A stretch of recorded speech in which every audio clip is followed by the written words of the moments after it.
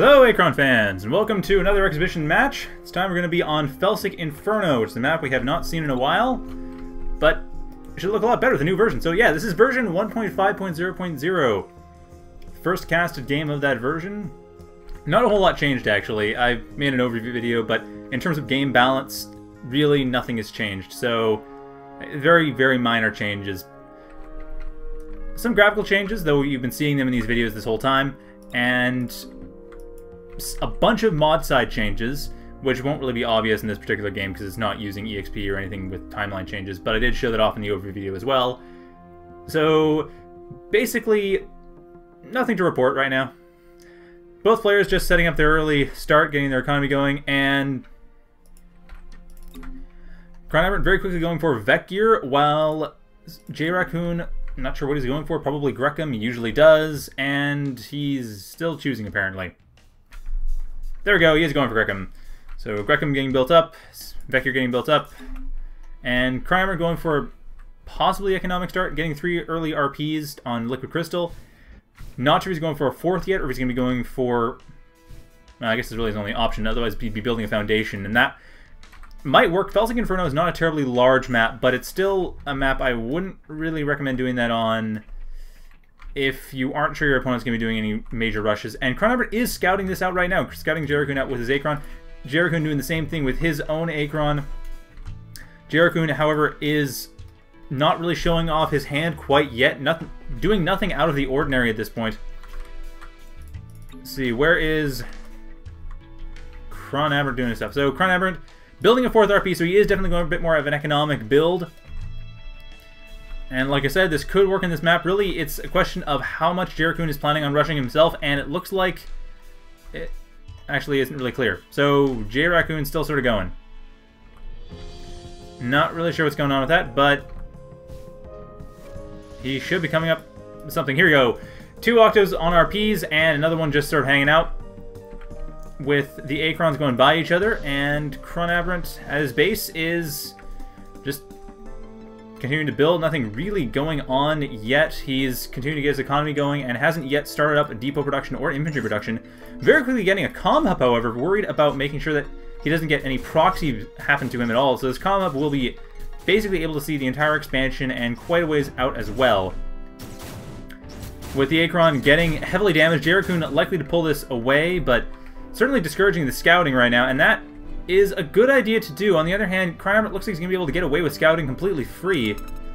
There's nothing up yet for JRaccoon actually defending us. This JRaccoon was further in the past as well. He is focused at this point in time, and ChronAberant just sees nothing really threatening there and decides to stay in his base, because stay with his economy. No reason not to, really. So at this point, both players definitely are focused heavily on economy, and neither player has decided to go for anything aggressive. JRaccoon getting another Octo, but that was at ChronAberant's point of view. Jumping back about 2 minutes to when, or 1 minute to when JRaccoon is just reviewing what he had. Looks like he might be, he is moving his Achron away, making sure that it doesn't get hit by anything, and that, sorry, I'm kind of getting distracted. I don't know if you noticed, there's these little particles here that it meant to be very subtle, but I'm not sure what happened in the latest version. Apparently the particle rendering system got changed a bit, so now they're really obvious and purple when they're supposed to be subtle and red and moving upwards.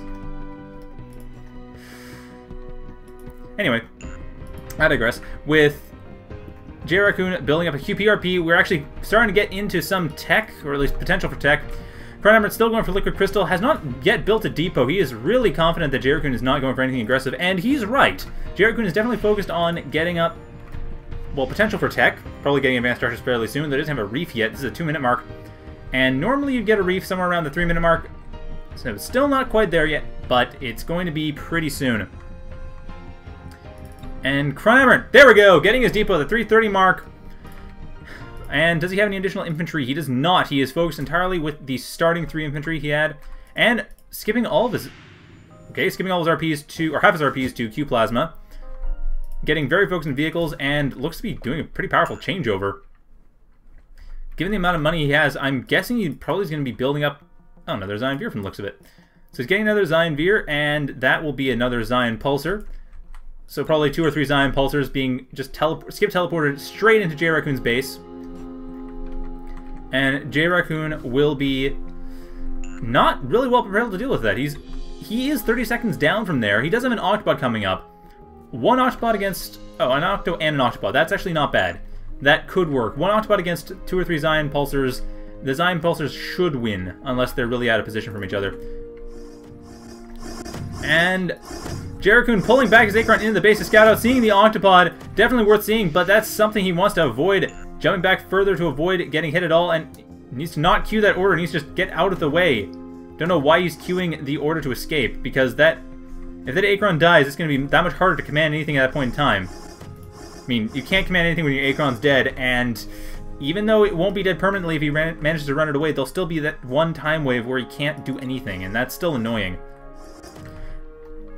But he's running away, successfully getting out of the way, avoiding any attacks, keeping the Octo actually at bay. The Octo moving in, and that's going to be doing some damage if it managed to reach the Achron. However, if the Achron distracts the Octo enough, the Zayin Pulsers will be able to get rid of it. Actually, they have pulled it away from the base. JRaccoon might want to pull that Octo back, at least once he starts getting attacked. ChronAberant has... Well, he's focusing before the depot is done. Actually, it looks like he's delaying the depot slightly. It's a little bit bizarre. Perhaps he was getting more Zayin Veers. So it looks like he had the money to do it in the first place. Regardless, he is still getting his depot. It will be up at the same time, and getting more Zayin Veers, so he'll be able to very quickly get those Zayin Pulsers. And it looks like he's distracting the Octopod and the Octo. JRaccoon going for a bit of an aggressive strategy here, but that's a bad move. If that Octopod gets out of the base for too long, at this point we have the edge is going to be quite vulnerable. JRaccoon moving away from this, and ChronAberant jumping back to the unplayable past edge. His depot just building up, so he's not quite able to actually do anything. But that is going to be a big threat. The Octopod moving out of the way to chase after the Achron. Not a bad idea for a snipe, but given that ChronAberant is going to get Zayin Pulsers out any second now, really. Well, in about a couple seconds. Here we go. At the 4:30 mark, he is getting Zayin Pulsers. He should be getting the Skip Teleport upgrade, but he's not focused at that point in time long enough to do so. And JRaccoon building up another Octopod, so he will be a bit better defended, and moving his Octopod and Octo back. This should be a safe strategy. He's going to be probably fine from this point on. While ChronAberant... There we go. There's the Skip Teleport upgrade I was looking for. No other Zayin Pulsers, however. Oh, he doesn't have much cash for it. He's moving some of his RPs back in order to get the cash he needs for it, because 2 Zayin Pulsers really isn't enough. He needs 3 or 4, especially with the second Octopod. 4 or 5 would be wise. And a Reef, I think, is going to be coming up fairly soon, but it looks like... No, JRaccoon's continuing to build more Octos, not focused on getting any tech. He's instead focused entirely on getting Octopods. Just now getting an Octo and a Progen mode to get a Seppi for Reefs. And there is that Seppi right here with a second one, so he is getting the Bubble Wrap. JRaccoon definitely decently prepared, but ChronAberant is moving himself in a position to deal real damage here. Or maybe not. I see. He's getting his bookmark up so he can deal real damage as opposed to fake echoed out damage. Where is anything else going on here? ChronAberant has enough money to get another Zayin Pulsar, and he really needs to get one if he's going to get one. But no, he's going for another Teth Veer, focusing on defense. So this harassment assault is purely for harassment's sake. I don't think it's going to work very well. That's a lot of money being spent on this. Gotchbot moving in, not quite in a position to see the Zayin Pulsers. Very close, but not quite. So JRaccoon not seeing them in time, and ChronAberant does have a good opportunity. The Octopods are just hanging out on the south side of the base, not worried about Zayin Pulsers, for example, teleporting down from the north side of the base, which they are about to do. So ChronAberant waiting for that unplayable pass. There we go, he is going for the teleport, hitting one of the Seppis, killing one of the Seppis, killing the other Seppi soon after, but ChronAberant still has control over this. He needs to teleport out of the way and not focus on the Seppis anymore. This time around, focusing on the resource processors, much wiser move, since those are not being actually defended. However, JRaccoon going to the unplayable past edge, getting his Autobots into position to deal with this, and they certainly will. ChronAberant might be able to take out one, but the second one will finish them off, and this Reef here will help, but one of them being damaged, the other one, both Reefs can be able to come up. Zayin Pulsers managing to kill one of the Octopods, but they should get out of the way. They have made cost by killing that Octopod. That Zayin Pulsar needs to run away and repair. It's the only way it has any chance of being at all useful at this point. And ChronAberant building a couple foundations. He is very worried about Pharopods right now. Getting the foundations for detection with the Teth Veers for anti-air is a very good idea. However, it's a little bit premature. ChronAberant not actually facing up against Pharopods anytime soon. Octopods, however, will be the order of the day, and he needs to have a lot of Zayin Pulsers to deal with that. Zayin Torches might work, but Zayin Pulsers in large numbers deal with Octopods, no problem. And he is getting a couple of more Zayin Pulsers. Moving the Zayin Veer over to an expansion to try to take that. Hopefully won't be a problem. I don't think it will be, but it's too early to see quite yet. JRaccoon focus on the future, and I was worried he's going to get Chronoporting in the future, but no, it doesn't appear he was. Checking in the present. No, the present has not been updated with what he was doing. So we're not quite sure what he's up to yet. But he's definitely going to be able to get advanced structures whenever he wishes, and I was wondering if he's getting Chronoporting further in the future, but he is not. However, these Octopods are really the best option. ChronAberant is very prepared for any air, but he's not prepared for ground assaults. He only has one Zayin Pulsar, and while the foundations are great for healing, and more Zayin Pulsars are coming up, there's also more Teth Pulsars coming up, which won't be of any use against Octopods. And the Achron coming in here. JRaccoon sending in the Achron further in the future for scouting purposes, just to see what's going on, and he does see that more Zayin Pulsars have been built. 3 Zayin Pulsars and 1 Teth Pulsar. The 5 Octopods should be able to deal with them without too much issue. It's just a question of when they actually get to the point of attacking. Because right now, JRaccoon's focused entirely on base defense with them, not using them to attack. But at the Imperial Past edge, he appears to be prepared to attack. He has them further front in his base. They look about ready to go, and they are, in fact, going to attack. JRaccoon jumping away from that to keep it in the Imperial Past so it doesn't propagate until this green time comes along. And ChronAberant double-checking this assault, seeing the Achron be destroyed right before it isn't destroyed, that destruction being undone. JRaccoon keeping it in his base, ultimately. But JRaccoon is... well, he is going to be just hanging out here for a little while. While ChronAberant... I mean, it looks like he's hanging out here, of course. He is actually... once the screen time comes along through the Imperial Pass, we will see JRaccoon dealing some damage. That is when his forces are coming in, and ChronAberant didn't really prepare very well to deal with that. He's got his vehicles near the depot, not really near anything vulnerable. The Octopods could come in and start damaging the depot without too much repercussions. And one Zayin Pulsar coming in here, just a bit of scouting and harassment, while the green time we see is coming and dealing quite a bit of damage. No, damage being dealt to JRaccoon. The Octopods being intercepted slightly, but ChronAberant not quite able to deal with it quite yet, and getting rid of the Zayin Veer that was going to expand. The expansion turned out to be not very safe, and getting rid of that Zayin Pulsar so it never actually deals the damage that ChronAberant thinks it's going to deal. Or so it would appear, at least. That might have been another... no, that was the same one. So ChronAberant not dealing any damage to JRaccoon's base, and JRaccoon's Octopods dealing quite a bit of damage to ChronAberant's, very nearly destroying the depot, and Zayin Pulsar doing what it can to fight it off without jumping into the depot, but it will have to jump into the depot or die, and die is what exactly it does. Zayin Veer not being able to get close enough to the Octopods before being melted away, and the depot being destroyed as well. ChronAberant definitely on the ropes right now, getting a Zayin Torture, but not pushing it forward. Now finally pushing it forward, but only able to kill one of the Octopods. The depot still going to be going down. 2 of the Octopods going down in response. That does make cost, but the real problem is the opportunity cost. Losing that depot, he could build another depot from the foundations. And it looks like he's building another foundation entirely.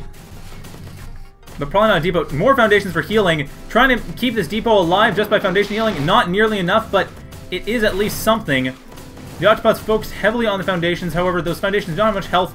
The Zayin Torture is a slightly better target, but even then, not enough. Another depot should be built. ChronAberant has the...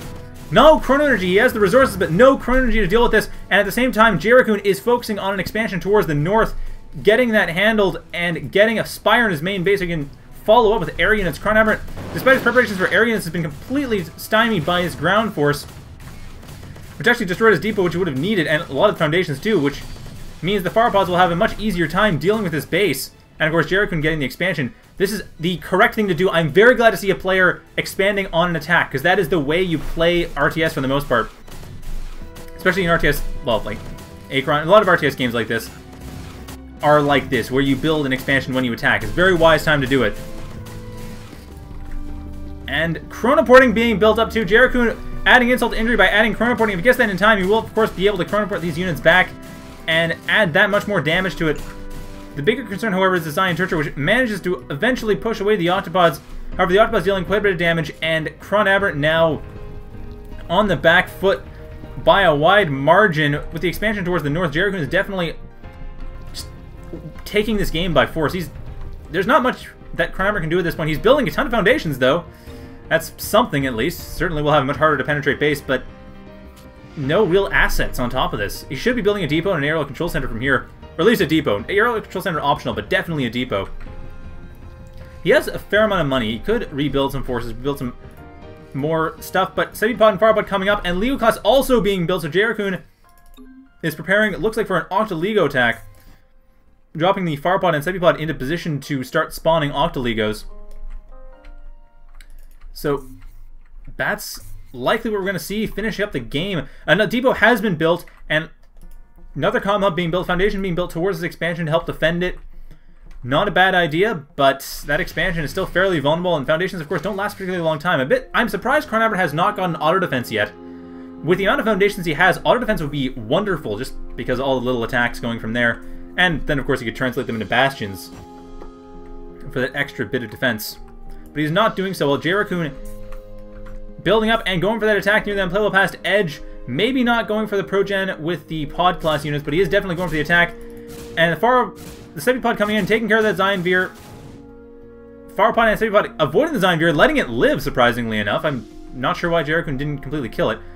But this is the real plan. The Octoligo attack with Sepipod and Farpod progenerating some Octoligos. And JRaccoon has the cash for this. Be progenerating them and probably chronoporting them back. I don't think he'd be able to line up with the attack that he sent in already, but he might be able to do so. We'll see. Now, chronoporting back the Sepipod would be the best option.